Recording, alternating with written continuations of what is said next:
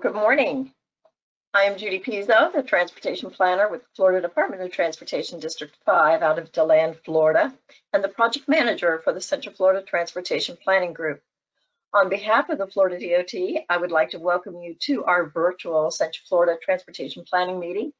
I also want to thank LTAP for hosting this virtual meeting and making it accessible to a statewide audience. CFTPG meetings have been hosted quarterly by the Department District 5 since 2007, providing a forum for transportation professionals, our local government partners, elected and appointed officials to stay updated about local transportation initiatives, transportation trends, and hot topics while receiving professional development credits. The CFTPG is supported by a board of advisors represented by the department and Turnpike staff, local governments, industry representatives, and University of Central Florida Engineering and Planning departments. I want to thank them for their time and support in assisting us with topic selections and recruitment of speakers. You can find more about the CFTPG, recent past presentations, and our board members on the Florida DOT's Forecasting and Trends website, FSUTMS Online. That's FSUTMS Online under the tab MTF User Groups, as well as videos of our recent virtual meetings from August and October on the East Central Florida Regional Planning Council's CFGIS website under the Florida DOT meeting materials. Today's event, as noted earlier, will also be recorded and materials uploaded to both of these sites. Currently, this is the last CFTPG meeting planned as we're going on a hiatus. Yes, typically I tease you with ideas of what we might be presenting next year, but so far we're on a hiatus. So if you're on our mailing list, you'll hear from us when we're back. And if you're not on our list, please fill out the feedback survey we'll provide at the end of the webinar, and this will ensure you'll hear about any future events that come up.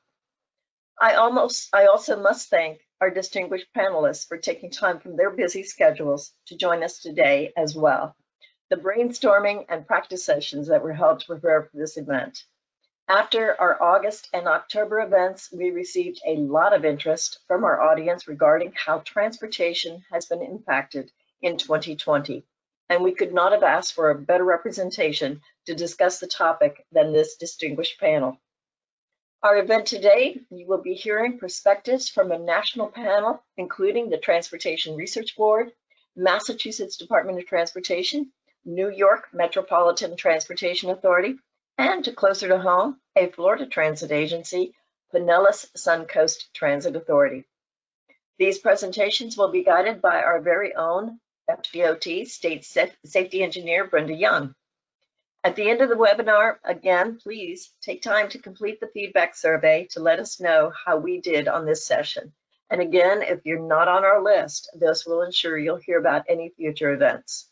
So without further ado, I would like to introduce our moderator, Ms. Young, who will facilitate the remainder of this session.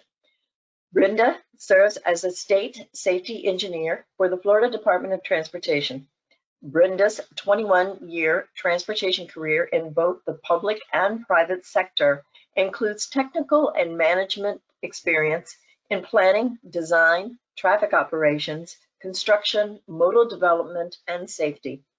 She is active in transportation industry, having served on various boards and statewide teams, to advance transportation safety and mobility. Brenda earned her bachelor's and master's degrees in civil engineering from University of Central Florida, go Knights, and is a licensed professional engineer and certified public manager. In her spare time, she enjoys reading, painting, dancing, and traveling with her husband Todd and their 4-year-old greyhound King. Brenda, it's all yours. Thank you. Thank you, Judy, for that lovely introduction. It's a pleasure to be back in Central Florida as part of our Central Florida Transportation Planning Group.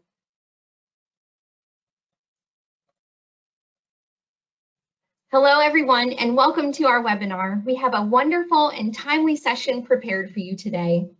Our transportation planning practice is ever evolving, and our colleagues in this profession have continually adapted to meet the needs of our communities and travelers. 2020 has brought even more challenge to our state of the practice to meet those needs. The reasons travelers need to travel and the modes they choose have continued to evolve, and this year has accelerated that rate of change almost overnight for many. As with other aspects of our lives, we are learning new and better approaches to our daily activities, and we must continue to be creative and thoughtful with our approaches and make informed decisions. As we've experienced and observed the changes that 2020 has ushered in, many of us are seeking ways to retain the positive trends in sustainable travel choices and active transportation modes. At the same time, some of our travelers have had not much of an opportunity for that flexibility in the travel choices they must make every day. So while we adapt to evolving needs, we must remember to continue to provide for these travelers. Some of the pre-2020 innovations in transportation have experienced a pause due to the challenges this year has brought. So as we recover, we need to anticipate how these will fare moving forward. In Florida, our industry has made great strides shifting to context-based planning and design with the adoption of our Complete Streets policy, and our Strategic Highway Safety Plan has established the target of 0 for serious injuries and fatalities. So we're keeping these core principles in mind with all our resources and initiatives moving forward as well. Because of our virtual needs and capabilities with this forum, as Judy mentioned, we not only have the opportunity to hear from our Central Florida colleagues, today we also have the opportunity to hear from national experts, sharing their approaches with us so that we may learn and expand our knowledge together, which is the purpose and spirit of this forum. Given the virtual nature of our forum, we have incorporated elements to engage you as our audience in various ways. As Kristen mentioned, we will feature polling questions on the screen to gather your feedback, as well as get a pulse on your understanding of various aspects we'll be discussing. We'll also have that interactive Q&A session at the end. So as our panelists are presenting, please submit any questions you may have in the chat box. If your question is for a specific panelist, it will help us if you identify that person specifically too. So let's get started with a couple of great icebreaker polling questions that will warm us up for our first presentation of the day. Prior to February of 2020, what was your primary mode of travel to and from work?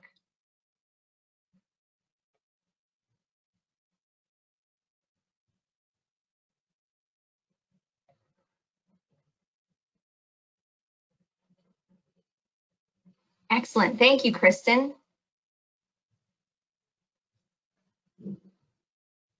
So it looks like the majority of our initial travels were primarily personal auto, followed by transit, walking, biking, carpooling, and ride sharing, and working from home. The primary lead here is the personal auto. So thank you all for your responses to this question.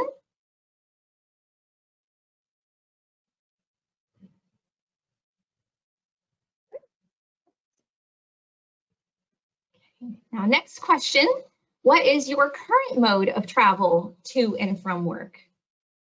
Same options. Let's see what this year has brought in and changed for us. This should be very interesting.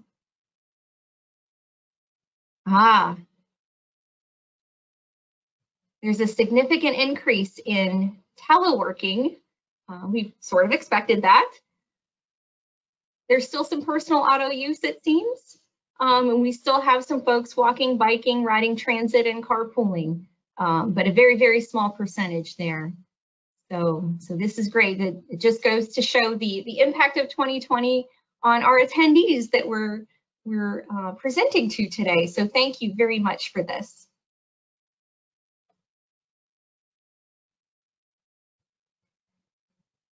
Here's another great question. What was your work flexibility prior to February of 2020? Did you have flexible with days and times? Did you have flexibility in location? Flexibility in days, times, and location? Oh my goodness. It looks like the flexibility pre-2020 could use a little work, huh? There we go. It does look like some flexibility existed with days and times as well as location. Very good.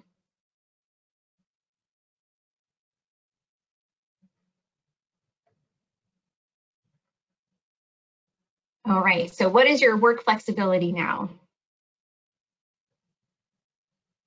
Wow. This year has truly been amazing and impactful on our work lives, that's for sure. It's a significant amount of folks have now the flexibility to work from home, either full-time or part-time. This is great. This really gives us a finger on the pulse of our audience today. Thank you very much for your responses. All right, and with that, I would like to share a presentation with you of Neil Peterson, the Executive Director of the Transportation Research Board. I would love to introduce him to you. He has been the Executive Director of the Transportation Research Board since 2015. In that role, he provides executive direction and leadership to TRB's technical activities, including its annual meeting of over 14,000 transportation professionals, 180 technical committees, its conferences, and its publications, its peer-reviewed policy consensus studies, and its multimodal cooperative research programs. Prior to joining TRB, Neil spent 29 years at the Maryland Department of Transportation, where he served the last 8 years as State Highway Administrator and Governor's Highway Safety Representative. Over his career, Neil has been involved in volunteer leadership roles in both TRB and the American Association of Transportation Officials, also known as AASHTO, including serving as the chair of TRB's Executive Committee in 2011. Please join me in welcoming Neil to our panel. Thank you, Neil. I'll turn it over to you. Thank you, Brenda.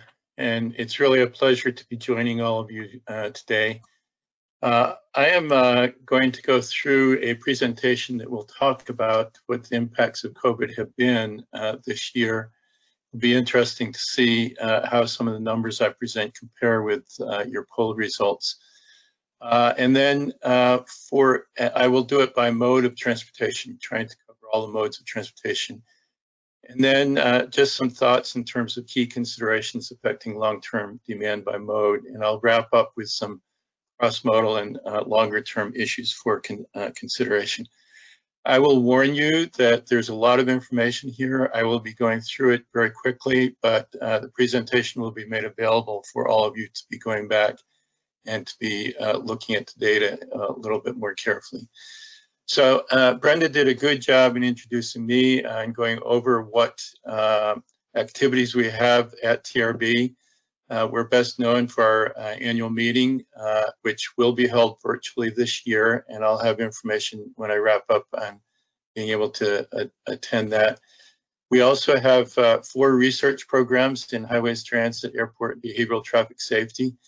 For this audience, you're probably most familiar either with our National Cooperative Highway Research Program or our Transit Cooperative Research Program, but we also have them for airports and for behavioral traffic safety. And we are part of the National Academies of Sciences, Engineering, and Medicine.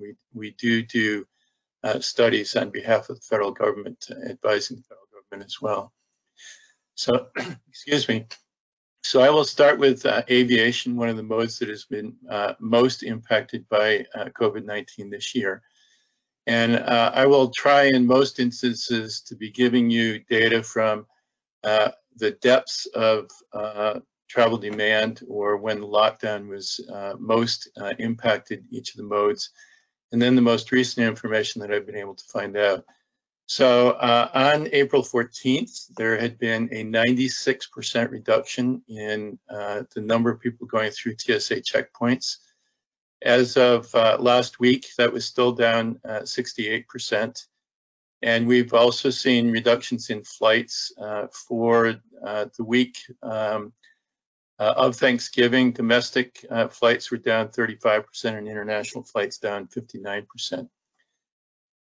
In looking at pre-COVID-19 trends, we had been seeing fairly steady growth in aviation travel of about 4 to 8% per year since 2015. As we look to some of the long-term considerations in terms of impact on demand, obviously the length of the economic recovery, when the public will be confident that it's safe to travel through airports and airplanes again, One of the things that we've seen is, particularly for business travel, that's been replaced by telecommunications. And we'll see to what extent telecommunications continues to substitute for that travel. Changes in leisure travel, we have certainly seen most leisure travel that is taking place by auto instead of by air. And then the rate of vaccine availability will obviously also impact it.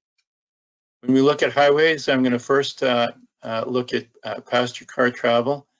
Again, at the depths of the lockdown on April 4th, nationwide, there was a 44% reduction. As of last week, it was still down about 10%. It has varied quite a bit by metro area, depending upon COVID restrictions within the metro areas. And we've actually seen a few metro areas where travel has actually increased over 2019 levels.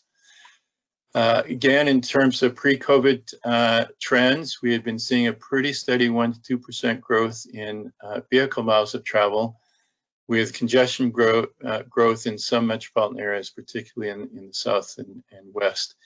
And looking at longer term considerations, it's interesting that if you go back over the last 50 years or so, vehicle miles of travel have really followed very closely GDP, and economic conditions obviously will continue to impact passenger travel. But we have some new considerations as well. To what extent will trip substitution through telework, telemedicine, other types of teleactivities reduce the travel demand, particularly during peak periods? What will be the modal diversion? We've seen you'll see in a few minutes information for transit. How will people go back to transit or not, and what will be the impacts on vehicle miles of travel?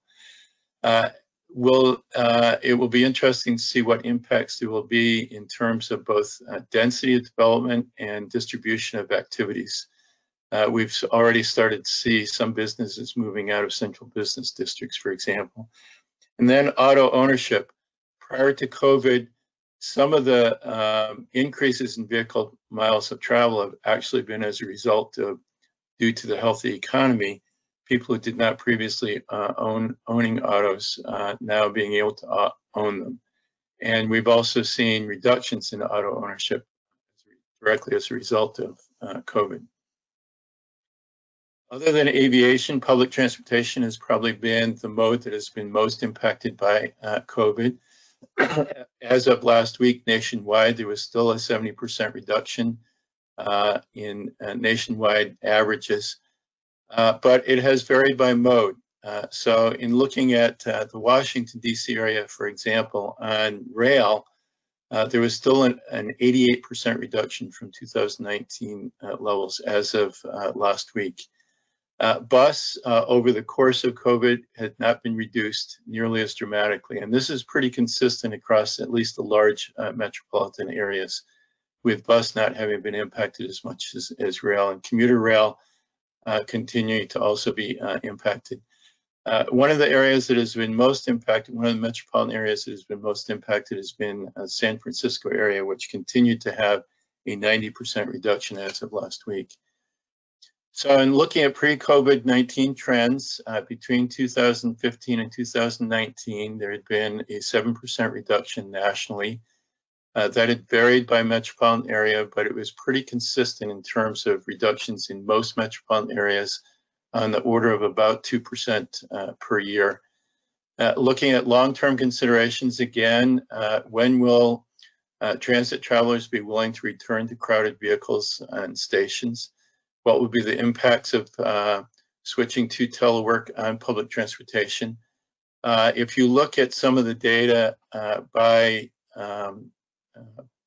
where in the metropolitan area there you have seen the biggest impacts of telework, it has tended to be in the central business district, which is also where the largest number of public transit trips go. So following what happens to telework is going to be very informative in terms of long-term impacts on public transportation. Changes in density and distribution of activities, particularly office space, To what extent will offices continue to be, especially in central business districts, auto ownership, and the willingness of governments to continue to pay subsidies. Ride hailing or transportation network companies were also very impacted during the lockdown period in March and April. Uber ridership actually decreased by 94% in late March. There were major layoffs of employees by both Uber and Lyft. If we look at third quarter ridership, Uber was still down 24% and Lyft down 44% from 2019 levels. Both companies have really done a lot in terms of publicizing their safety measures. And both companies, especially Uber, has shifted to food delivery to offset the reduction in passenger travel. And in fact, it is really what has been the majority of the revenues for Uber in particular during the pandemic. Again, if we look at pre-COVID-19 trends for ride-hailing and TNCs, there had been dramatic increases, especially in central business districts and trips to airports over the last 5 years or so. Long-term considerations, public confidence in safety of shared ride vehicles. Perhaps many of you have read about some of the profitability issues that have been experienced by both Uber and Lyft, and whether they will be able to become profitable in the long term will probably affect what the future is going to be of ride hailing. And then integration with transit as part of a mobility as a service approach, and the rate at which we will start to see automated vehicle shared ride services. Looking at micromobility, during the peak of the pandemic, many of the private companies in particular downsized or suspended services, with some of them pulling out of some markets altogether. We've seen major increases in bicycling and use of e-bikes, but most of it has been privately owned. Only in New York have we really seen significant increases in bike share ridership, and it's actually been down in most other metropolitan areas. And that's really been, the hypothesis has been that it's due to reluctance to use shared vehicles that might be affected.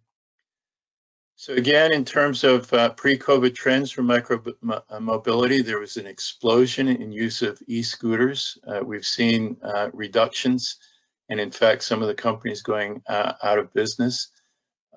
With a steady use of DAC bike share systems. In terms of long-term considerations, public acceptance of use of shared vehicles, profitability for the companies to be able to replace those that have pulled out of the market, conversion of travel lanes for bike or other micro-mobility use, and then owned bicycle use has increased dramatically, and the question is, will that continue? Okay, so next I'm going to talk about telework, and this is some data from University of California, Davis, that showed that prior to COVID-19, about 68% of people were going to the office 5 days a week or more, and you can see the split for a number of days per week, with less than 10% actually teleworking full-time. During an average week during the pandemic, about half of all travelers workers were working from home, with about a quarter continuing to go to their work site 5 days a week or more. So again, in terms of pre-COVID-19 trends, we had been seeing increases, gradual increase up to about 10% telework full-time, again with 68% traveling to the office 5 days a week. So looking at long-term considerations, how many COVID-19 teleworkers will continue to telework long-term, either part-time or full-time? And we're reading a lot now about the expectation that people will go back to the office maybe 2 or 3 days a week and telework 2 or 3 days a week. But what will corporations do in terms of adopting new telework policies and what will be the impact on peak period travel, especially for transit. Switching now from passenger travel to goods movement. Again, changes from 2019. During the peak of the pandemic, we saw long-haul truck traffic decrease 10%, obviously not as nearly as dramatic as passenger travel decreases, because they had to continue to supply the goods to all citizens. As of November, interstate truck traffic actually was 5% higher than it was in 2019. Local deliveries within metropolitan areas saw a 25% reduction in April, and it was back to 2019 levels by August and has continued. Some issues here have been hour of service exemptions and how long they will continue, and food and rest area issues for long-haul truckers as well. Excuse me. Pre-COVID-19, we had been seeing steady growth in truck travel, slightly faster than passenger travel growth. Again, long-term considerations will be economic, the rate of the economic recovery, supply chain changes. So, for example, will there be more sourcing domestically? E-commerce, you'll see when I get to e-commerce, huge increases in e-commerce and its impact on last mile deliveries from distribution centers.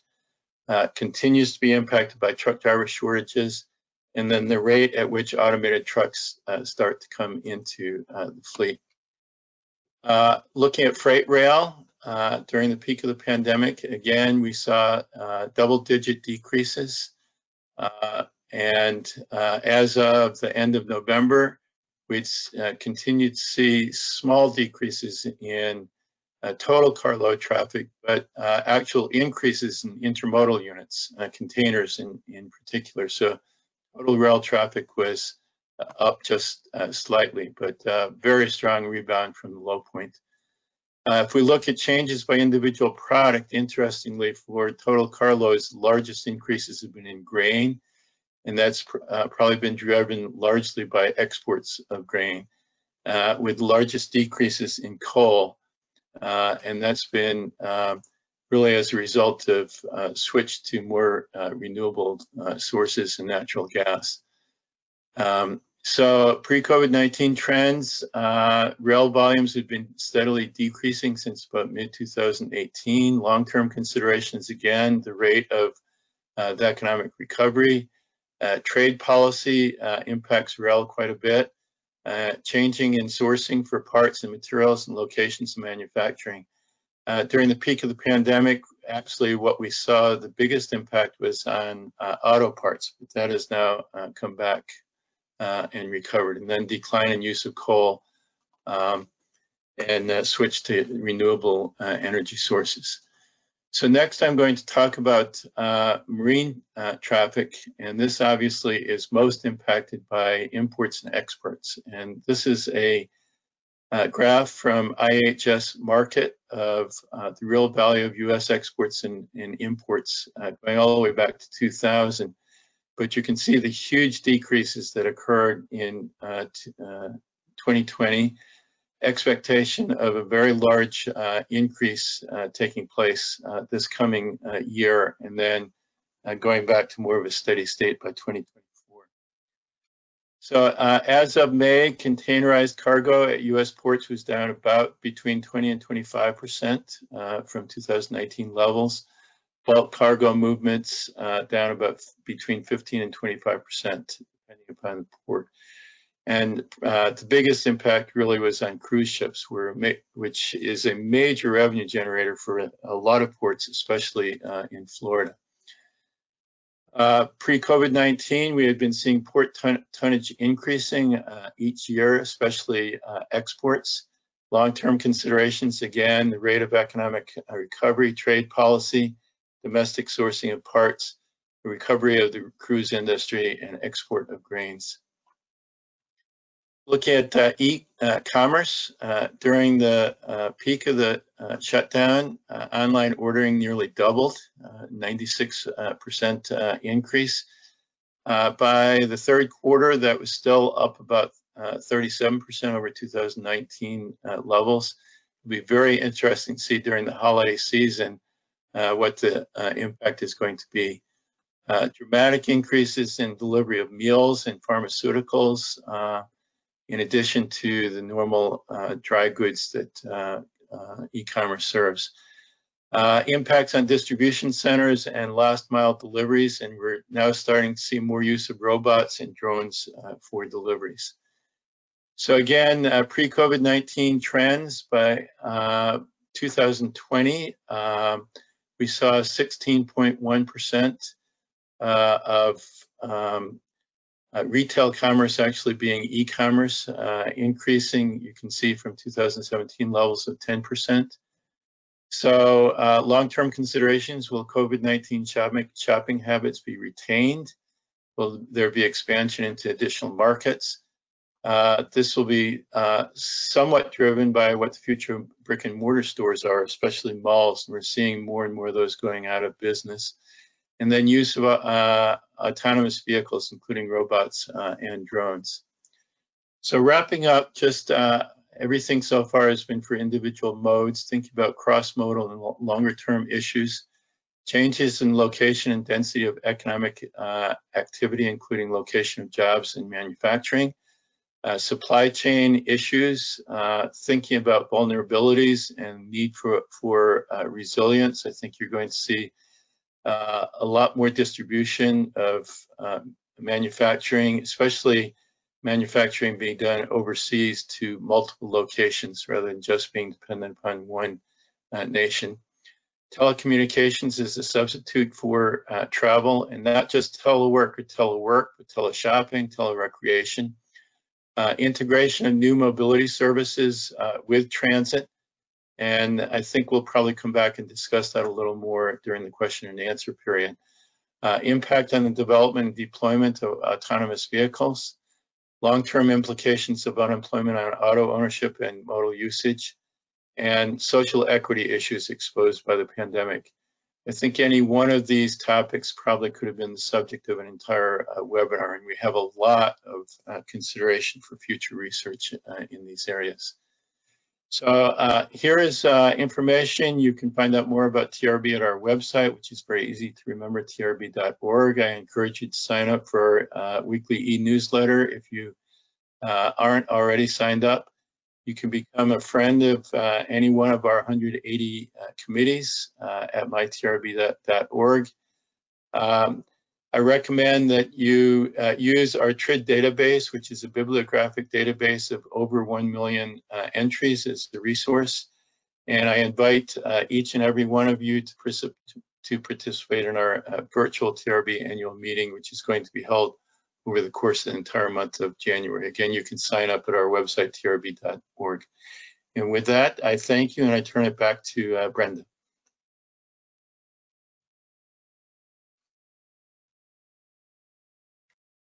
Thank you, Neil, for bringing this broad and informative national perspective, outlining the impacts of 2020 by mode and these tips for consideration for our industry moving forward. This was fantastic. We love that you have shared your slides, and that will be posted for our viewers as well. With that, we have a couple of more polling questions before we introduce our next presenter. I'd like to pull those up on the screen now. So get out your menti.com devices and let's poll. So our question here is, approximately what percentage did US bicycle sales increase between April and July of 2020 and the prior year? This is a great trivia question for 2020 for sure. All right, we've got a lot of folks thinking 60%, 80%, 100%. You're probably wondering what is the correct answer, and the answer is D. According to the NPD Group, a national retail sales tracking firm, total bicycle sales increased by 81% from the prior year. Sales topped $3.4 billion. Thank you very much. Next question. What sources of data have you used to collect bicycle and pedestrian counts? Choose all that apply. So we've got Strava, we've got Streetlight, we've got our very own District 5 TransPed tool, manuals, machine counts, and of course, other.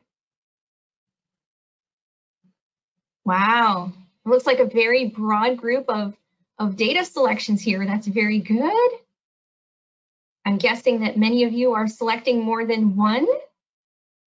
A lot of manual and machine counting is still happening, but we're also using technology sources such as Strava Streetlight and our Transped tool, which kind of gathers a lot of that other data together all in one place. Excellent, very good. Thank you all. This is great. As we prepare for our next presenter, please allow me to introduce Jessica Bass. She is the Director of Performance Management for the Office of Performance Management and Innovation, also known as OPMI, which is a shared office between the Massachusetts Department of Transportation and the MBTA. Ms. Bass focuses on performance management, measure development, and reporting at OPMI, overseeing the production of the Massachusetts DOT and MBTA yearly performance report called Tracker. Prior to her work with OPMI, Jessica worked at the US DOT Volpe Center in Cambridge, Massachusetts for over 4 years, where she worked on projects for FHWA, the Federal Transit Administration, and the National Park Service. She holds a bachelor's in science from the University of British Columbia in environmental sciences and a master of urban planning and policy from the University of Illinois, Chicago. So welcome, Jessica. Thank you for joining our Central Florida Forum today. Thank you, Brenda, for the intro. It's great to be here with the Central Florida Transportation Planning Group and the LTAP Center and be amongst such distinguished panelists. I think I'm having issues advancing the slides. Oh, there we go.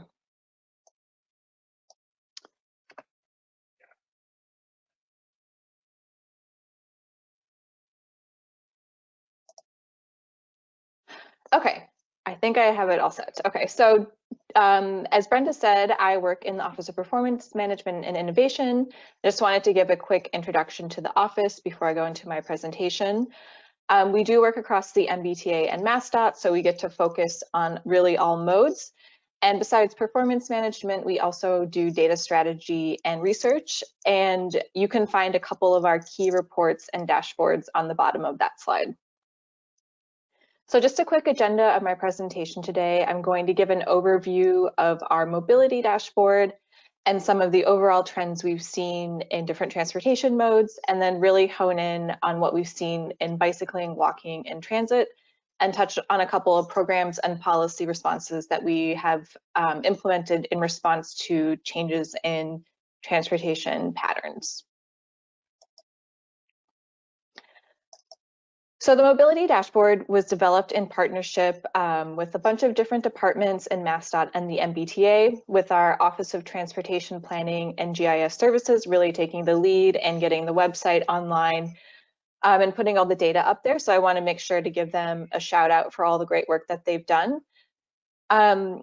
The purpose is really to track all of our transportation trends in one place. At the beginning of the pandemic, we found that a lot of people within the agency were sending around various emails in sort of an ad hoc fashion. And so we wanted to have a one-stop shop where everyone could come and get all their data from one place.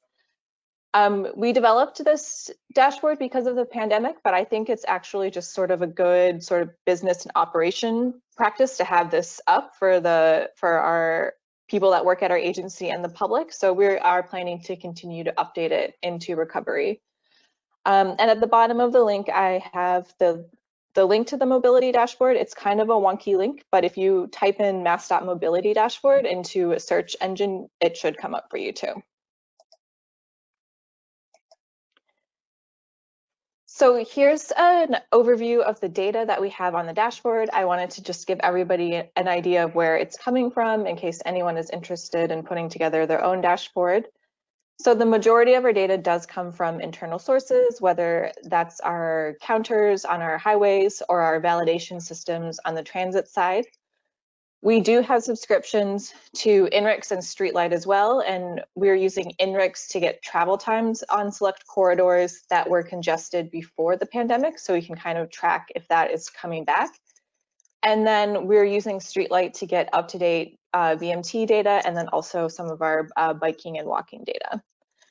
We do also have some data that is from publicly available sources, such as our bike share system data, and then data from Massport, which oversees Logan Airport. So all of these sources together can start to paint a picture of what is happening within each mode, and then some of the dynamics across modes too. So what are some of the trends we've seen? Neil did a great job of covering sort of what is going on nationwide, and this is sort of a high-level overview of what we've seen in Massachusetts. So this chart isn't on the dashboard, but I just wanted to sort of put everything together in one place. So you can see that for vehicle miles traveled, MBTA transit ridership, bike activity, and airline travel, there have been declines that started in March and went to a steep drop-off point in April as compared to 2019. Pedestrian activity is really the only mode that's seen an increase across the state for most of this time period, perhaps as more people are trying to get out for walks around their neighborhood or replacing other trips with walking. And I just want to note that while ridership on the MBTA, which is the Boston Metro Transit System, has remained quite low, Massachusetts does have 15 regional transit agencies in the state, and ridership on those systems has seen a much stronger recovery. So now I'm going to focus in on bicycle and pedestrian activity data. MassDOT get a subscription to Streetlight back in May of 2020, and the timing for that actually worked out to be perfect. We got the subscription originally to support our statewide bicycle and pedestrian plans. One of the goals of the plans is to have better data on these modes. So now we are able to look at things like mode share and origin destination analyses and travel volumes for bicycling and pedestrian modes. So this slide shows bike activity in April and October of 2020 as compared to 2019. So if you see light blue or dark blue, that's showing an increase over 2019 levels, and then anything that is sort of pink or red is a decrease. So you can see in April, there was really, in the majority of municipalities, an increase in biking overall. And then that red area sort of on the right of the slide is Boston. And that in Boston, we did see a decrease in bicycling, and that is likely because people were using it as a commute mode. And so with the stay-at-home order, there was a big decline in bicycling in the area. And so even though overall bicycling did increase in most municipalities, because Boston accounts for about 20% of all bicycling in the state, that decline in Boston is really pulling down that trend line that I showed on the previous slide with all the different modes. But you can see sort of going into October, Boston has recovered, and we are even seeing increases in that metro area. With Streetlight, we can get a couple of trip metrics that are kind of interesting. So we couldn't see that the average length and duration of trips increased in 2020, and also trip circuity increased. So that means that trips were less direct or started and stopped in the same location. So this slide shows our pedestrian activity statewide, and I think it's very clear in April 2020, you can see almost every municipality had over a 50% increase in walking, which is pretty incredible. Again, we have that sort of dip in the Boston area in April, but that has recovered to be increasing by October. And so the trip metrics are the same that we saw for biking. The average length and trip duration increased, and then also trip security increased. So the number of trips that started and stopped in the same location.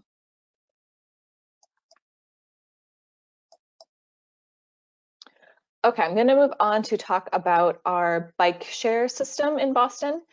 It's called Blue Bikes, and this system has over 3,000 bikes at 300 stations in Boston and then the surrounding municipalities. I have the price information on the slide, and then also just want to note that in summer and fall of 2019, the system expanded into Everett, which is sort of between Chelsea and Malden on this map. And we also had an increase in stations and bikes throughout the whole system. So this slide shows the total weekly rentals from January to October with 2019 and 2020. And you can see that early in the year, 2020 actually was starting off higher than 2019, and that is likely in part due to the expansion of the system in the fall and summer of 2019. We do see that decline that happened in March, kind of going into April and the rest of the year. But on the whole, I think that this has recovered much better than some of the other modes we've seen. And by the last week in October, rentals were only down 11% over the same time period in 2019. And with the Blue Bike data, we can get some interesting trip metrics as well. So again, the median duration of trips increased in 2020 compared to 2019. The high rental times of day shifted from distinct AM and PM peaks towards a single, more gradual evening peak. The share of rides taken by monthly pass holders declined, so we saw more people using the system with day passes or single-use tickets. And then again, we saw the number of trips that started and ended at the same station increase. And then just a fun fact, on September 14th of 2020, Blue Bike saw a system-wide ridership record with 14,400 trips in a single day. So clearly there's been an increase in demand for walking and bicycling across the state, and we really want to keep this momentum and translate it into things like more funding, programs, and policies to support these modes, which of course can sometimes be easier said than done. But one thing MassDOT did do earlier in the pandemic is start a shared streets and spaces grant program in partnership with the governor's office. So this program is meant to assist municipalities in creating safer opportunities for outdoor recreation, commerce, and community activities. And the program is really meant to be a quick build and implement type of thing. And in the first round of funding, over $10 million was allocated to 103 municipalities. So I think, there's a lot of demand for this program. And because it was so successful, we launched our shared winter streets and spaces program, and we'll be allocating another $10 million over the next 4 months to these type of projects.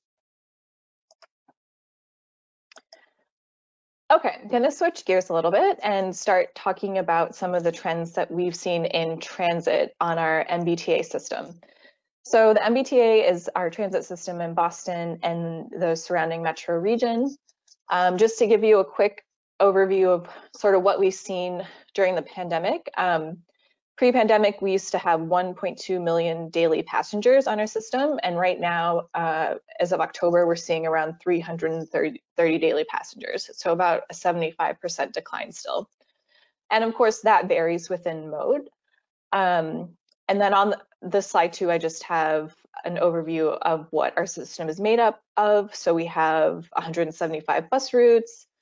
We have our light rail line, which is the green line on this map, and then the red, orange, and blue line make up our heavy rail lines, which is our core subway services. We have 11 commuter rail lines that link the surrounding areas to downtown Boston, a ferry service, and then also paratransit that operates in 58 cities and towns. So this chart is from the dashboard, and it's showing our MBTA daily validations by rapid transit line. So you can see that steep decline sort of in late March going into April, and then ridership's recovering a little bit going into late summer and fall, but it is sort of tapering off, at least for our heavy rail lines. And this is obviously due to people working from home.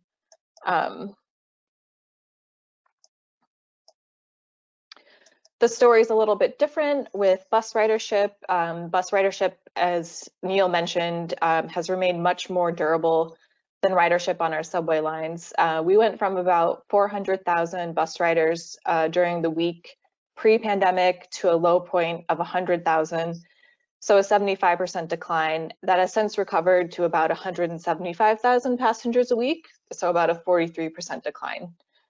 And we know from using streetlight demographic data and other data from the census that our bus riders are our most transit critical riders. So the proportion of riders that fall into categories of low-income households, people of color, and zero low vehicle households on bus are much greater than what we see on rail. So through the pandemic, we really focused on trying to decrease crowding on routes where ridership has remained high. And we also now have real-time crowding information on almost all of our bus lines. And I think going forward, we really are trying to focus on where ridership has remained durable on the system and seeing this as where we need to provide as an essential service. And I think there's kind of been a pivot across our entire agency to ensure that all of the trips can be made safely.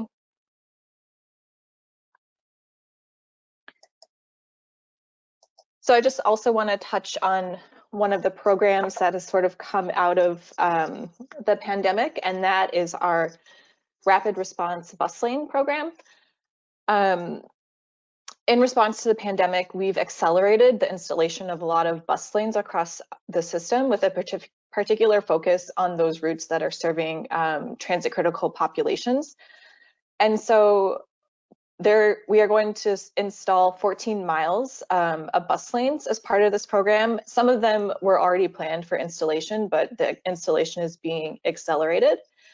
And these bus lanes will help reduce crowding and increase bus speeds for riders during and after the pandemic.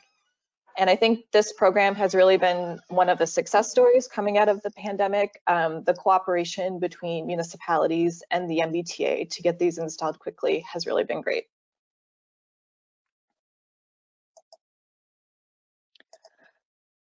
So I just sort of want to wrap the transit section up with talking about our Forging Ahead initiative. This is MBTA's initiative for planning transit service going forward. And so while we have seen deep cuts to our revenue due to drops in ridership, we want to make sure that as we plan service going forward, we are making any changes in a thoughtful way that aligns with our changing ridership and demand. So this slide has the goals of our Forging Ahead initiative, which I sort of just touched on. And there's really, as I said, a big focus on providing essential service to workers and folks that are still using the system, and especially those that make up transit critical populations. So I have just a general timeline too of some of the changes that we are going to make. So in January through March, we're going to make some modifications to the base service that we provide. And then from February to July of next year will be when we're kind of assessing our FY22 budget and making further service planning changes.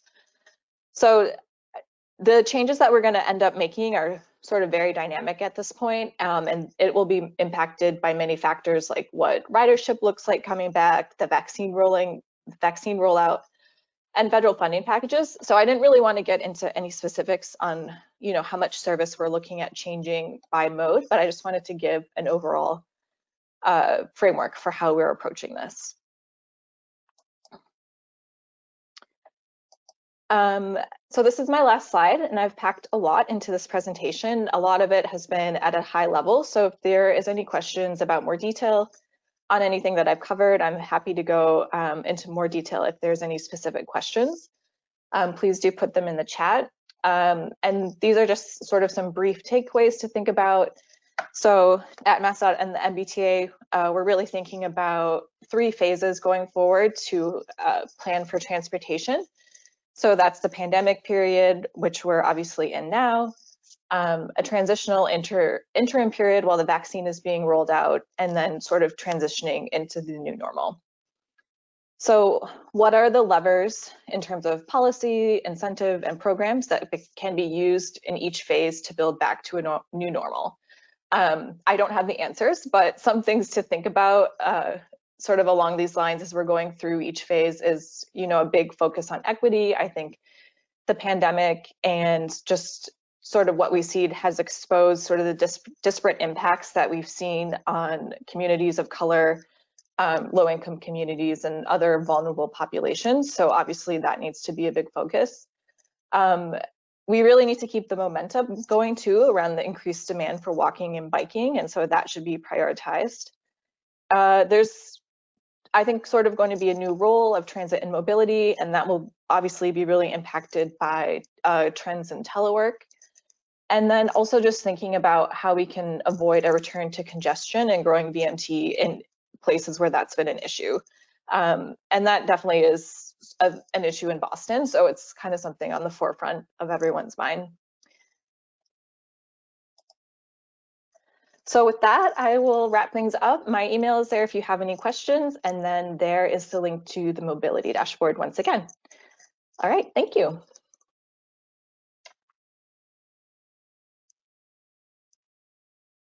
Thank you so much, Jessica, for sharing your mobility dashboard from Massachusetts and the overall trends you're seeing by mode. We appreciate that detailed information on the walking, biking, and transit modes and your policy responses. This is very good information for us here in Central Florida. With that, I'd like to introduce our next presenter of the day. Cassandra Borchers has been the Chief Development Officer of the Pinellas Suncoast Transit Authority, also known as PSTA, in St. Petersburg, Florida for the past 8 years. In her role at PSTA, she engages in strategic planning, innovation programs, sustainability planning, financial planning, and funding partnerships, service development and scheduling, data collection and analysis, as well as agency messaging and strategy and public engagement. Prior to joining PSTA, Cassandra managed large multidisciplinary teams at a major national engineering firm. She led a broad spectrum of planning initiatives across the state of Florida for multimodal transportation strategic plans, corridor studies, and capital project development. Cassandra has a Bachelor of Arts in Geography and a Master of Urban Planning, both from the University of Illinois, Urbana-Champaign. She is a member of the American Institute of Certified Planners and a past president of the Women in Transportation Seminars Tampa Bay chapter. More recently, she added homeschool superintendent to her list of duties for her 2 boys who are attempting 1st and 4th grade virtual school. Thank you very much, Cassandra, for joining us here in Central Florida. Thank you so much, Brenda. It's a real delight to be here. As you can tell, when you work for a mid-size transit authority, you need to wear a lot of hats. And so I'm really pleased to show everyone here today how PSTA has moved through this pandemic and how we've changed the way that we look at our service and maybe some innovations that we've had along the way. So just to give you an idea of our size and our scope, we serve on a peninsula. We serve a peninsula on a peninsula, and that is Pinellas County. We have a population of just under 1 million people, but we just have over 200 buses. We were fortunate enough to complete our automatic passenger counter program to outfit 100% of our fleet with APCs. We did that early this year, and we were also able to get the National Transit Database to allow us to use those APCs for our counts. We have a lot of technology on our buses for our passengers, including our real-time bus arrival, as well as we're partnered with Transit App for trip planning. To give you an idea of where we've been so far, I think our director of maintenance is a germaphobe because he started stocking up on sanitization materials probably in December of last year. And we started tripling our bus sanitation in February, far in advance of any state of emergency declared by the state of Florida. In mid-March, we did go fare free, and we still are not charging fares. We've done this specifically as a protection for our operators and in close coordination with our union.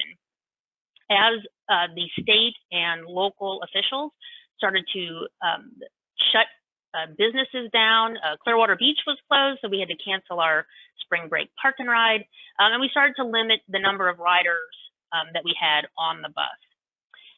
I put this in as a note that we started our service reduction at the end of March. And one of the reasons that we waited a little bit of time between the time that the state of emergency was declared and the service reduction is mostly in part that we worked very, very closely with our union, and we wanted to make sure that they were on board with how we were rolling out any service changes.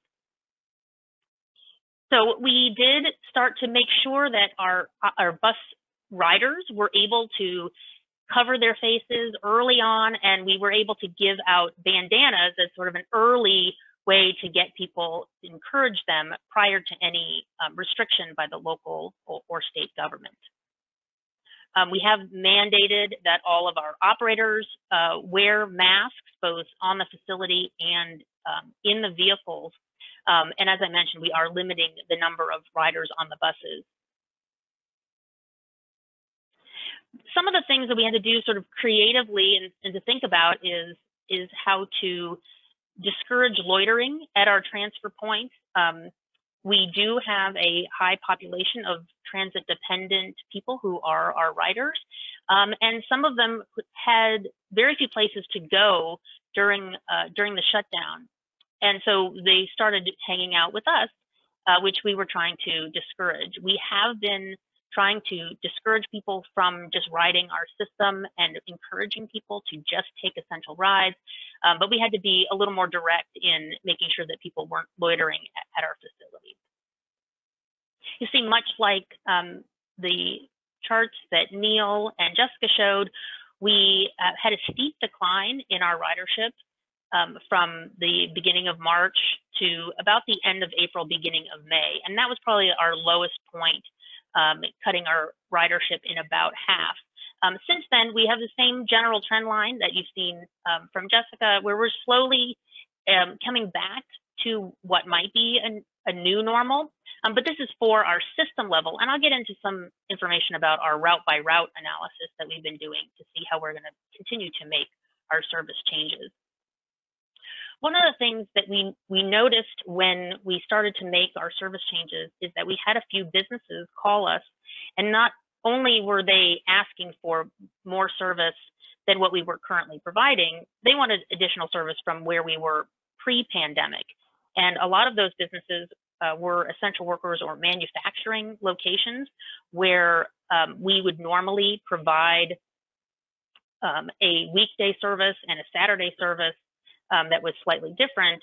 Now these businesses were going into overdrive if they were medical, manufacturing, and they wanted not only our weekday service back, but they wanted additional service. And now with us going to weekend service on with our Sunday level of service, that really impacted them. I would like to show you a little video about our Essential Workers Program. And we created this program in partnership with Uber.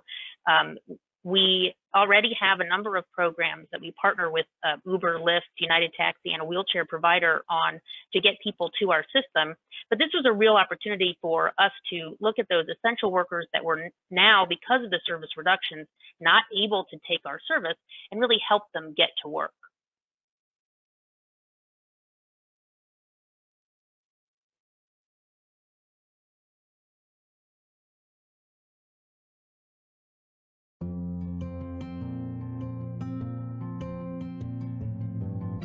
The pandemic has affected all of life in Pinellas County. When it hit, PSTA needed to adjust our routes and our schedules, mainly because of driver safety. And with many riders not going to as many destinations as they would usually, this seemed to work out. One of the things that we started hearing from riders as we reduced our service is that the routes weren't running early enough or late enough, or at the same frequency. So they were not being able to catch their bus at the time they needed to commute to work. So the planning team at PSTA realized we needed to do something to make sure essential workers were getting to work. We already had innovative programs with Uber, Lyft, and United Taxi.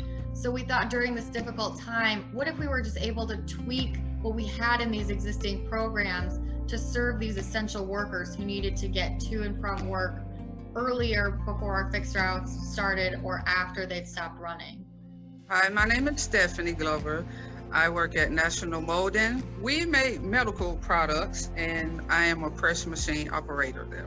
I was catching the bus, but you know that the weekly schedule run on the weekend schedule, so that caused me to be to work about 20 or 30 minutes late every day. My supervisor, Eric, he's the one, and he gave my name to PSTA, the lady Nicole, and she called me, asked me was I interested, so I was like, yeah, because I'm like tired of being late for work. I'm really proud of this program. I'm really, really excited that we're able to help essential workers, people that rely on our service, but because of the reduced service on fixed route, they're not able to get to and from work. But now with this essential workers program, they're able to get a quick, reliable, on-demand ride that they can count on. Uber has been honored to partner with PSTA since 2016, as we are working around the clock to support our cities and communities through this difficult period. We're proud to be able to support the PSTA Essential Workers Program to provide transportation to those who need it the most. The process right now is just to email engage@psta.net, and then someone will get back to you pretty quickly, 1 to 2 business days, start working with you to see shift times, bus routes, direct connect options, and get that process moving. Thank you, Uber. Thank you, PSTA and Essential Riders. I appreciate y'all. Y'all a big help.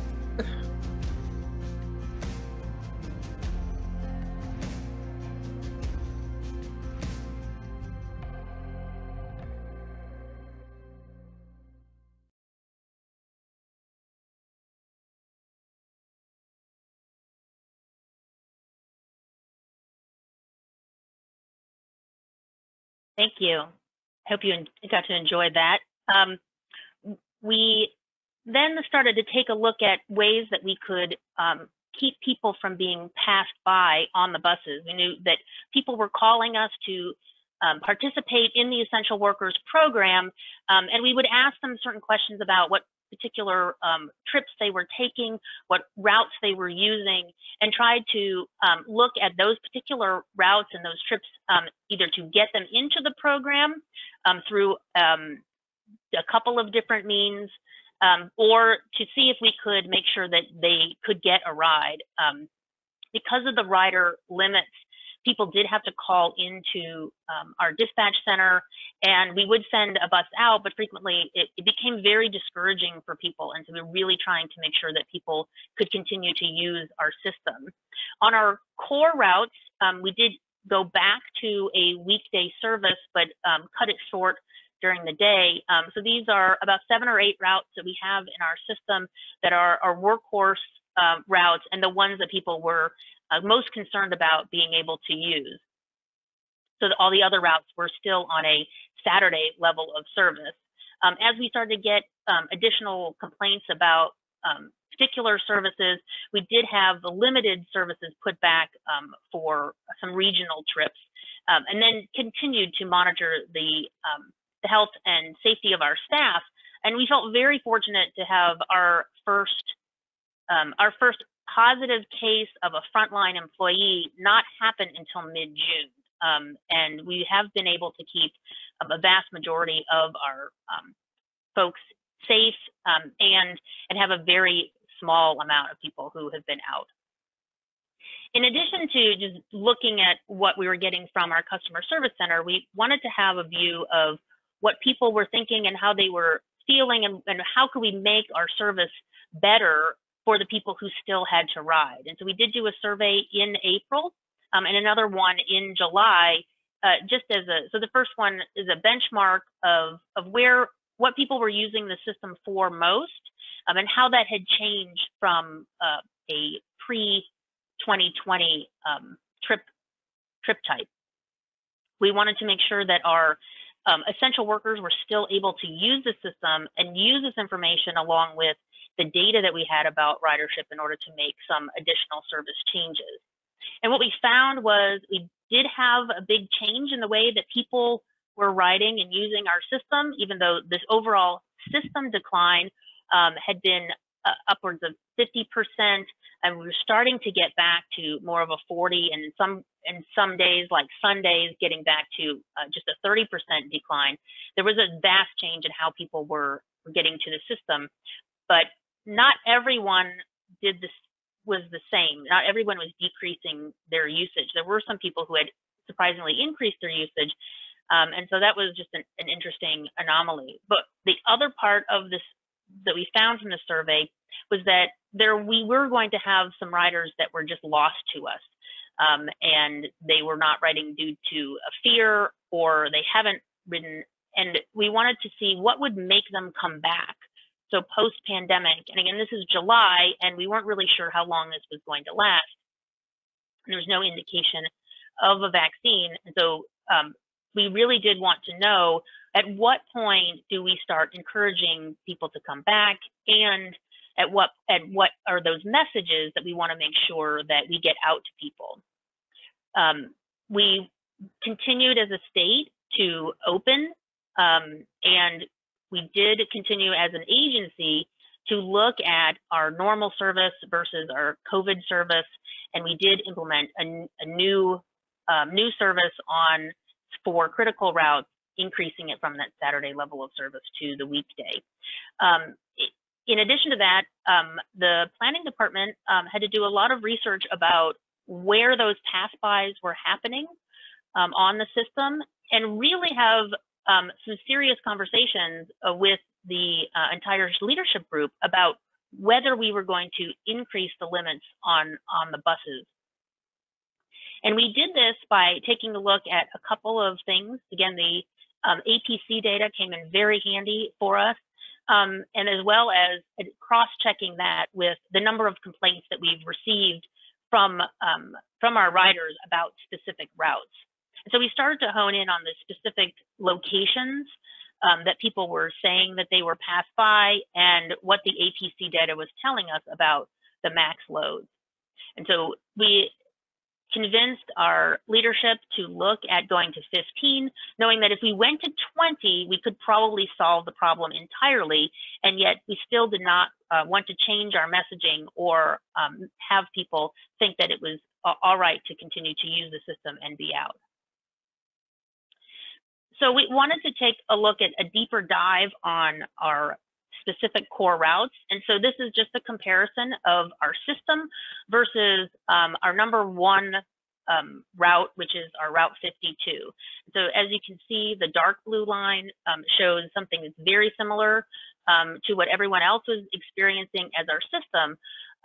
But our workhorse routes are starting to climb back up into that realm of what is normal for us pre-pandemic. We wanted to make sure that people could continue to use that and focus in on what might be some opportunities to increase the service on those routes, because those are the ones that people are using the most.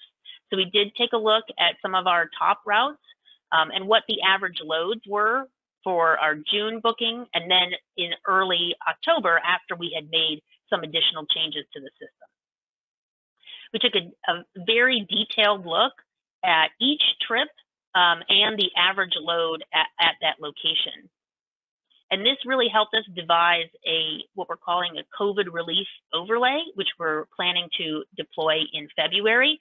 And this looked at 3 particular routes that are having trouble keeping up with the demand for their service, and how we would overlay this COVID relief service on top. This was a great opportunity for us, both in terms of helping people out, but also gathering the data about what is the effect on the increased frequency on our system. Someday we will talk again about a transit referendum to help fund our service, and we'd like to be able to use this data from this COVID overlay to demonstrate the impact that we can make, especially on those workhorse routes, if we transition those to higher frequency and BRT routes. We did take a look at what our budget changes were for fiscal year 21, and made sure that the COVID overlay could last until the end of our fiscal year, just in case there was a change in the distribution of a vaccine, because we do think that these will eventually go away once we can increase the number of people that are allowed on the bus. So despite those challenges that we have had in just the ridership and the changes that we've been making, and the number of service changes that we've explored and then actually implemented, we have been able to continue with some of our great capital investment projects, including our electric bus program, which includes the only induction charger east of the Mississippi, and we're quite proud of that. And we did take delivery of 4 new electric buses just in the last couple of weeks. We started construction on our Sunrunner project, which is our first BRT project in the region, connecting downtown St. Petersburg to St. Pete Beach. So I hope once all this is over, you all come to our Central Avenue corridor and enjoy the Sunshine City. We will have some great art on our buses with our Mr. Sun iconic art project from Chad Mize, which is a local artist. And we just launched our autonomous vehicle project in downtown St. Pete with a new pier opening. This is a short demonstration for just a few months before the Grand Prix comes to St. Petersburg, and connecting the historic Vinoy Hotel to the Dali Museum. We've had some great success, not just connecting with the Cross Bay Ferry, but having a lot of people take advantage of this opportunity to look at autonomous vehicle technology and see if people are willing to continue to use it and how we can deploy this kind of technology in the rest of our system as we move forward. I'm going to really look forward to the questions for the panel, and thank you very much for being here today. Thank you, Cassandra, for sharing PSTA's detailed analysis of data and your informed responses to the challenges of 2020. Not only are we impressed by your many hats, we also appreciate learning about your thoughtful and creative approaches. So thank you very much for joining us in Central Florida. Before I introduce our next presenter, I'd like to tell you a couple of quick fun facts about the New York Metropolitan Transportation Authority. The MTA has more subway and commuter rail cars than all other US transit systems combined. Can you imagine this? They have the nation's largest bus fleet and operate more subway and commuter rail cars than any other US transit system combined. Also, they employ more than 77,000 people. It's pretty amazing, isn't it? With that, I'd like to introduce our next presenter, Mario Pilipke, the Chief Operating Officer of New York's Metropolitan Transportation Authority. Mario has worked in the transit and rail industry for over 30 years, and his experience ranges from senior rail and transit regulatory manager, building and operating a new light rail system, the Ottawa O-Train, managing the transportation business line for Siemens Canada, and leading the transit business line for AECOM in Canada. He also worked as general manager for Novabus, a Volvo company, with responsibility for transit buses for the North American market. He also worked in business development with Thales, and his final assignment with that company was that of president and CTO of Thales Transportation and Security, Inc. in Pittsburgh, Pennsylvania. Mario took responsibility of the MTA's agency for bus, NYCT, bridges and tunnels, Long Island Railroad, and Metro North Railroad in January of 2020. He brings unique understanding of operations, government and regulations, procurement, business development, and management to the industry. Having worked on various sides of the industry allows Mario to understand all the aspects of the business and the subtleties of the level of government decision-making, funding, and procurement. Mario holds an MBA from the University of Quebec in Montreal. Thank you, Mario, for joining us today. Thank you, Brenda, for this very kind introduction. It's my pleasure to be here with you this afternoon and share the experience of the MTA since my arrival there, and coincidentally the arrival of COVID. So I didn't bring it with me, but it kind of looks like it. So just to repeat a few fun facts, right? The MTA consists of 5 agencies. The Long Island Railroad, which is a very old railroad that was put together by amalgamating several older pieces of railroads. Metro North Railroad that goes up, Long Island Railroad, of course, goes to the tip of Long Island, both the North and South Fork. Metro North goes basically north of Manhattan and then goes west of the Hudson River into Connecticut. And then, of course, NYCT subway, which is a significant subway system by any standards, 472 stations and over 6,000 subway cars.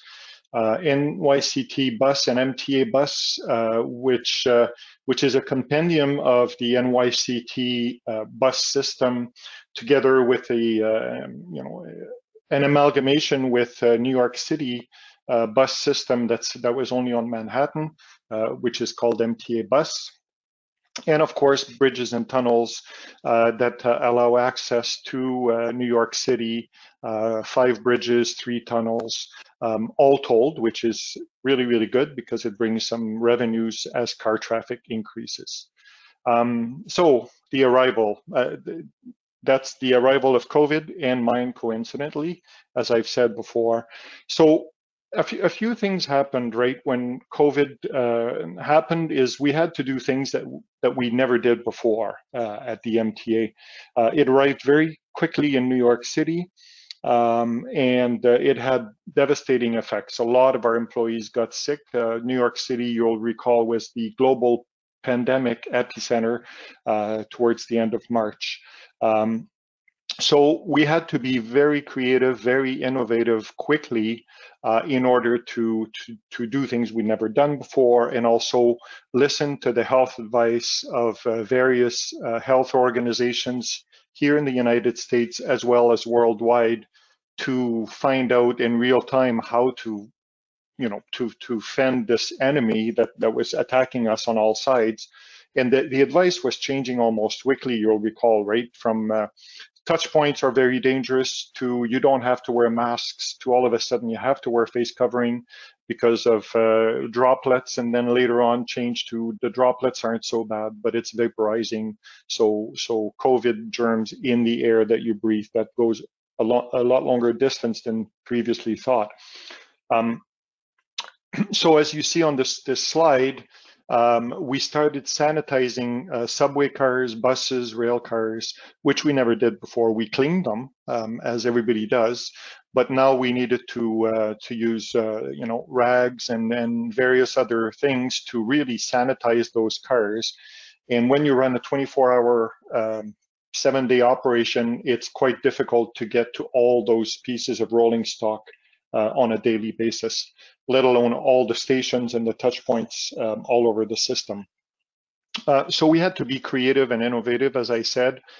We started testing a lot of mists, vaporizers, and with various substances to see if we could do things a lot more efficiently, a lot faster, use less human resources because we were running out of people. And there were a lot of companies out there with promises of, you apply our solution once and it'll be good for 3 months. You will not have COVID anymore on your rail car, subway car, or whatever. Turns out that we became kind of a test bed for the United States, working with large universities, research centers, as well as the EPA, to do all kinds of tests to really validate if these claims were true. And it turns out that they were not exactly true. We also experimented with UV lights on the subway cars, as in this picture. We did that on buses as well, because UV lights with this intensity actually do kill viruses, germs, microbes, all those nasty little things. But it's difficult to deploy every day on every bus, every rail car, and so on. So as a result, we actually shut down the subway service between 1 o'clock and 5 o'clock in the morning for the first time in 116 years. And that allowed us to do a few things. By parking all the trains, we now had access to all the rolling stock every day, which allowed us then to sanitize every piece of equipment, train, bus, or subway, twice a day. And having more time and deploying the resources more effectively, we were able to sanitize the stations, all the train, bus, and subway stations, also several times a day, which increased the confidence by everybody, our employees and the traveling public, in our system, and they could see that we were doing everything that we could to keep everybody safe. We stopped collecting cash on the two railroads, on the bus system and on the subway system. So all these kiosks in the subway stations were not collecting cash anymore, and we basically pushed people towards the MetroCard machines where they could still use cash or their credit cards or other forms of payment, but cash having the reputation of not being the cleanest thing that you handle every day, we thought it would be better for our employees, but also for the general public, if they didn't have to handle cash as much as before. And one thing that we did very early on is we told everybody that we will not control crowding on our system. Because the question, we had a lot of discussions on this in March and April. How will we control how many people go on each bus, train, or subway car?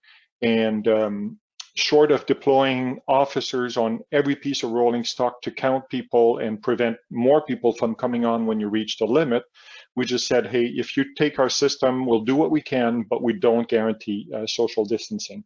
But we did mandate the wearing of face covering early on, and that is still in effect. So all employees, anybody who rides the system, has to wear a face mask worn properly. And we do have checks by NYPD on the subway and MTA police on the other modes of transport. And we actually issue summonses to people who don't wear a face mask. They get offered one. If they take it and don't wear it properly or don't wear it, then it moves up to a summons. We brought employees back to work. We put a plan together during April and May.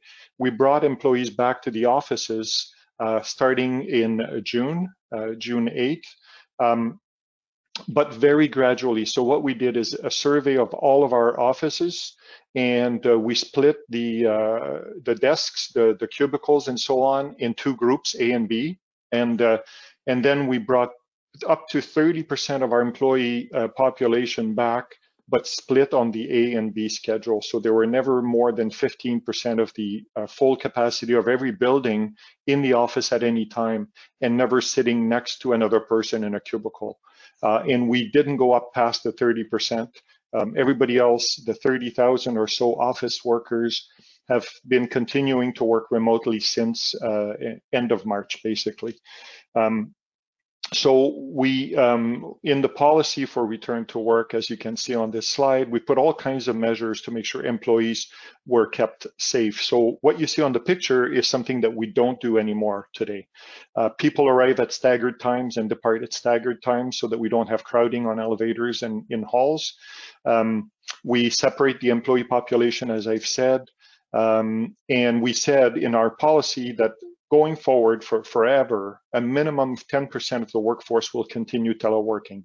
But that's for the future, because now we have more like 70% of the employees that are teleworking. We also hired a firm to come and evaluate all the congregation areas for the frontline employees, so the bus drivers, subway drivers, and train crews, as well as all the maintenance away workers, to evaluate all the congregation spaces where employees report to work to get their assignments, for example, for buses, lunch rooms, locker rooms, and things like that. And we designed a system whereby we would never have crowding in any of those locations also. So we did that, put that in place towards the end of wave 1, so that we would be ready for the second wave of COVID.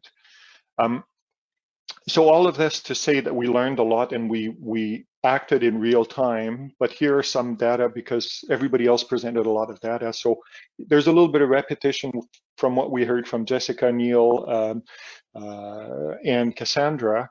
You can see that the beginning of this chart is towards April.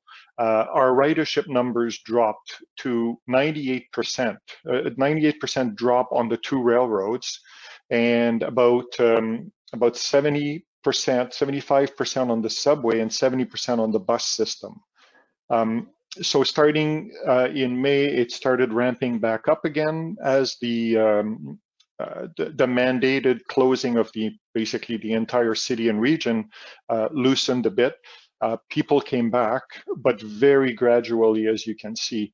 And even today, where we're now starting to kind of close restaurants and things like that again, but up until November, let's say, our ridership numbers were nowhere near normal. So on the railroads, the two railroads, they were still at about 20% of the pre-COVID ridership levels. And the bus system, of course, was the most, like the others said before, the one that came back the strongest. And I'll talk on the reasons for that in a second. And on the subway, we're still hovering at about 40%, which, 30 to 40% of pre-pandemic levels. It's interesting because in New York City, with all the lines of subway that we have, some lines are congested. The express lines that go up and down Manhattan, for example, those lines are pretty busy. The local lines that run on the same track and at the same stations, but stop at all the stations, they're almost empty. So, of course, our friends from the New York Times and the Wall Street Journals are always helpful in showing us the pictures of the crowded subway cars and buses, but they don't usually show pictures of the ones that are running empty. So overall, our ridership numbers are very low, our stats are very low, but you can find subway cars or buses out there that are crowded where social distancing doesn't exist. Like it's a 1 foot social distancing instead of 2 meter or 6 feet. We estimated what's going to happen in the future, of course, because we need to be prepared. So we hired a firm, McKinsey, that gave us projections early on in April and May, and they're re-evaluating those numbers now. And what it looks like right now is by the end of 2024, we will reach 80% of pre-COVID ridership. And this is due in large part to several companies. I had calls with the finance institutions in Wall Street and so on, and they basically said they will never come back to work the way they did before. Large engineering companies have said the same thing. They've offered their employees to work remotely forever. So this 20% that we see that's not going to come back until the end of 2024 is due to all these large companies that can keep their employees working remotely. They've seen an uptick in the way that these people work, the productivity that they get, because like all of us that are working from home from time to time, you get up in the morning and where you used to get ready in the morning at 5:30 or 6 o'clock and get to the office, eventually, all that time is now free time. So when people have their cup of coffee in the morning, they sit in front of the computer and they start working. So their workday is a lot longer and productivity is a lot higher than it used to be. And the same thing goes in the evening. So these companies have said, hey, you know what? It's costing me less money and it's increasing productivity. So they're going to keep their employees away. It's a projection. We'll see what happens, but that's what we think right now. And the increase in ridership, which I didn't put the slide here because they're working on those numbers right now, but it's going to be very gradual over the next few years. So even with everything we know today, it's not going to skyrocket and go back to normal or over capacity like it was pre-COVID, according to these projections. Some of the other things that we did, you can see on the top left little box there, the enhanced cleaning that I was talking about there just before. So you can see that we clean, at least 100% of every piece of rolling stock. And in several, of the agencies, we go well above that. NYCT subways, for example, 340%. So every car gets touched, cleaned, sanitized 3, almost 4 times a day. Every station gets sanitized twice a day. And you see a few interesting stats on the right, the little table on the right, the incredible amount of product that we've used so far for COVID. right? So of course, regular cleaners, but disinfectant, 128,000 bottles are in stock at all times, and we continue ordering more. 137,000 boxes of wipes and gloves in the $7 million range, hand sanitizer, 165,000 bottles. And these are the little bottles. The governor of New York State got the prisoners to start making sanitizer. So we had access to state sanitizer for a long period of time. And several orders of masks from all over the world, as you can see here. Some we hand out to passengers and of course for our employees. So we're at over 15 million masks in stock, and our burn rate is about 80,000 masks a day. On the bottom left, you can see the latest stats from December. So employees reporting COVID, because now we're seeing a little bit of a resurgence. So 36 on the 9th of this month, and 34 is the seven-day average. We're well below the City of New York rate of infection. Right now, we're at about a little bit less than half, but still it's concerning. And I can talk about that a little bit. During the months of April, May, June, unfortunately, we lost over 130 employees to COVID. At one point in April, we had over 6,500 employees that were in quarantine, either because they had COVID or because they had been in close contact with somebody who had COVID. So you can imagine how you try to run service when you have 6,000 of your frontline workers that are just not coming to work for a period of 14 days at the time. That was the period of time. So it made service very difficult. And this is the people listening are a population of planners, schedulers, and roles like this. You can imagine the challenge in going from running a 24-hour operation to all of a sudden not having enough people to run this service, and trying to figure out the best way to run a service, the best service that you can, because that's what mass transit is all about. So we, the executive group, were on the phone, very regularly with the various health centers, hospitals, and so on, to make sure that we were very aware of where people were coming from and to in their workforce. So we needed to keep bringing the nurses and doctors to the hospitals and the various health centers. So we were working in very close relationship with all those people, as well as other essential workers.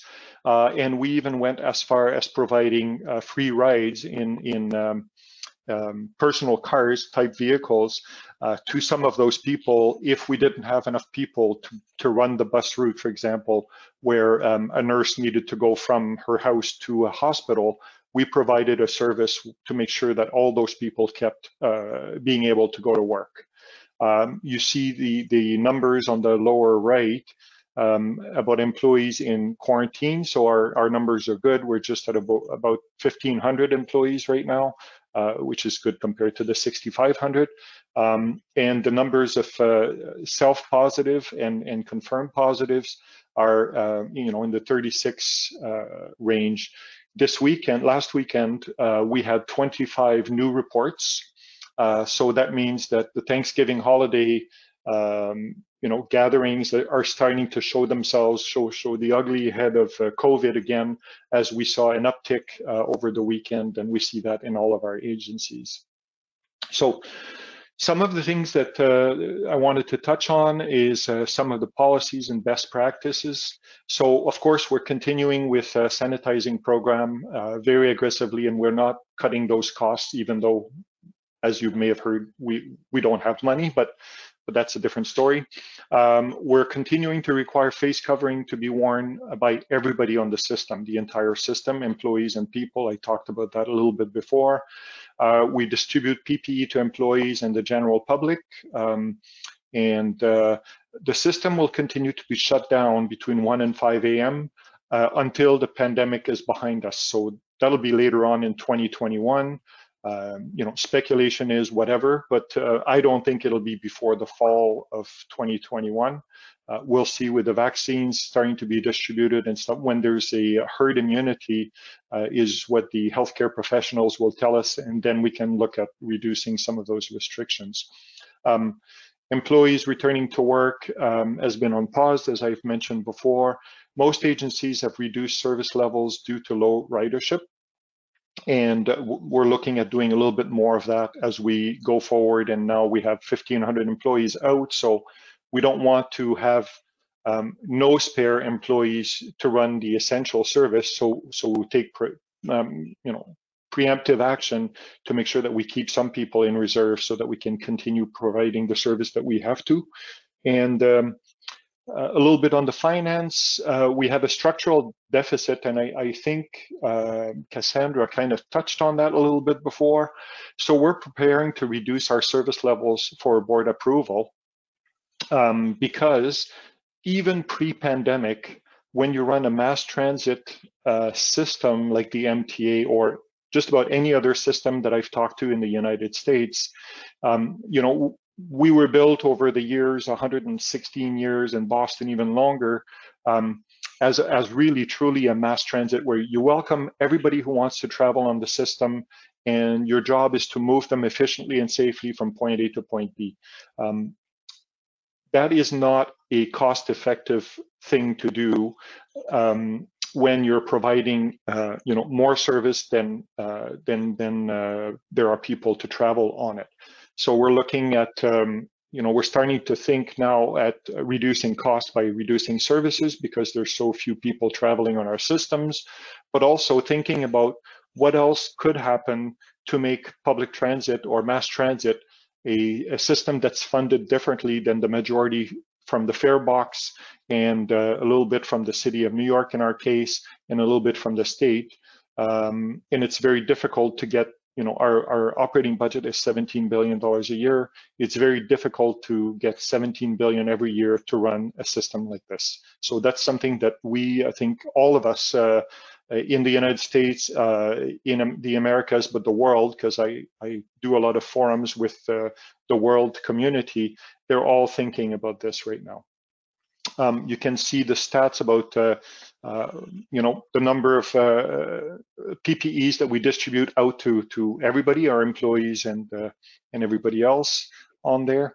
And really, this is our latest campaign now that we're starting. So we're using real employees to continue the messaging about the importance of wearing face covering. And for the traveling public, you see now the little characters have hats on as the temperature is getting a little bit colder. At least for us in New York, I don't think in Florida you have that concern just yet. So we see a real change in the travel patterns. The people in the Hamptons aren't coming back on the Long Island Railroad, for example. Our system, with all the actions that I've touched on, and I probably forgot about half of them, we've created resilience there, which makes sure that we've done everything that we can to show the people that could travel on our systems that it is safe. And all kinds of studies have now come out saying that touch point infection is very, very difficult. So you can't, it's very difficult to get the COVID virus by touching a handrail that somebody else has just touched, even though they may have had COVID or sneezed on it or whatever, and then you touch your face. It's likely that you will not get it that way. It's more the vaporizing spray that's out there. The best practices that I've talked about sanitizing, spraying, UV lights and others, and really the policies that we're putting in place now are to to reduce the service while keeping social distancing as best as possible. It's not going to be perfect, but to also start saving costs because our revenues, of course, are not coming in because of this reduced ridership. And those are my comments. I'm happy to answer any questions.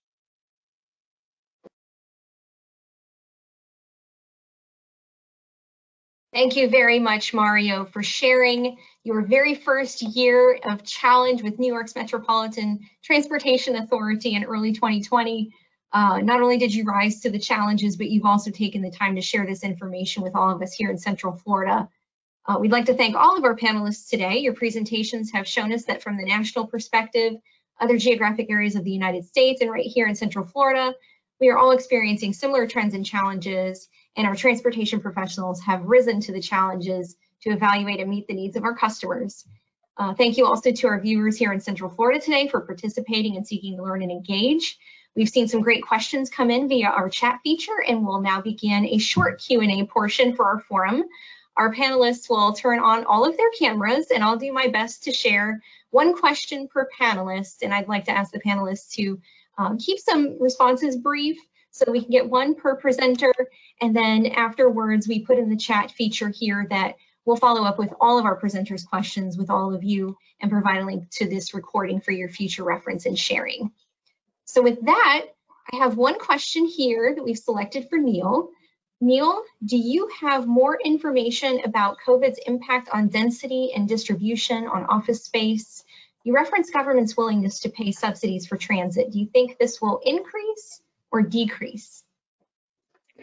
So obviously decisions regarding movement of offices is something that's going to occur over a long period of time. So we don't have specific information, but I do know that there are organizations that are starting to track that. I think time is only going to tell in terms of government's willingness to be able to cover the subsidies that are required. And the first test is going to be whether Congress actually passes the stimulus bill that is on their plate right now. So I'll keep it at that because I know you want brief answers. Absolutely, and if you have more to expand on that, we'd be happy to share that with our viewers today. Our next question is for Jessica. How do you monitor the citations for speeding? Is it for specific corridors? And if so, how do you choose the corridors? So the speeding citation data we have on the mobility dashboard is for the entire state. So our registry of motor vehicles is one of the divisions of MassDOT. So right now we just have all of the citations, and I don't believe it's very easy for us to look at it by corridor on sort of a broad level, but I think, you know, if there's any deep dive analyses we can do, that would be interesting. And we're actually at MassDOT just kicking off a new project to re-look at how we set speed limits and sort of policies around that as a state as we sort of dive deeper into our Vision Zero efforts. So we did see a big increase in speeding citations during the pandemic with less congestion. That's sort of come down to normal levels, but we are sort of taking this as an opportunity to dive into more work to do around speed reductions. That's great. Thank you so much. Our next question is for Cassandra. Do you anticipate any of the workforce trips to be future routes and schedules as things improve? Could you repeat that for me? Sure. Do you anticipate any of the workforce trips that you've been working on to be future routes and schedules as things improve? I don't know that there'll be new routes necessarily, but I do think it'll be a shift in where we put our resources. We're already seeing that with our COVID release plan, in that we're increasing the frequencies on these routes, that our long-term vision says that we do want these to be higher frequency bus rapid transit routes anyway. What we're allowed to do at this point from our board's perspective is to take a look at those lower performing routes and not put the service back on those. That has been a big debate at our board level of, are we a coverage system or are we a core network system? And so that conversation will continue, and now we'll have the data, not just the theory of how that might work. That's an excellent thought process and a challenge I'm sure many are thinking about. It's great to hear how you're approaching some of these questions. Our next question is for Mario. Is there any discussion on the cost versus the benefit of the resources being expended on sanitizing? Well, of course, it's a cost, right? We never planned on it before February, but we had to pivot, and no matter what the cost is, it's something we have to do. We all have to do it, I think. And we're, of course, counting those costs so that we keep track of what they are, but we're not doing a cost-benefit analysis. We're doing the work because it needs to be done until we reach herd immunity or health professionals say that doing that work is not needed. But in the meantime, there's no cost-benefit analysis. We're just doing it. That's great. Thank you so much. So with that, I'd like to have a moment to thank all of our presenters. We cannot express enough how much we appreciate you coming here virtually to Central Florida. Our distinguished national panel has been really spectacular for our viewers in Central Florida. We hope that everyone has gained some important information from each other, and together we will enter 2021 more informed and prepared to face the new challenges ahead. I'd like to share that we'll follow up on the remaining questions with our presenters and share those responses with you.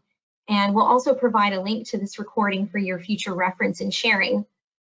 We'd like to encourage you to take our survey about this session, and we hope you all have a safe and wonderful holiday season. And with that, I'll turn it back over to Kristen for any other logistics that we might need to cover. No, Brenda, I think you covered it great. As you mentioned, when everyone exits, a survey will launch. Just take a moment to fill that out, and I will echo Brenda's comments and just thanking all of our presenters for a wonderful presentation today. And to everyone, have a great holiday, and we will talk to you soon. Yes, thank you so much. Thanks for having us.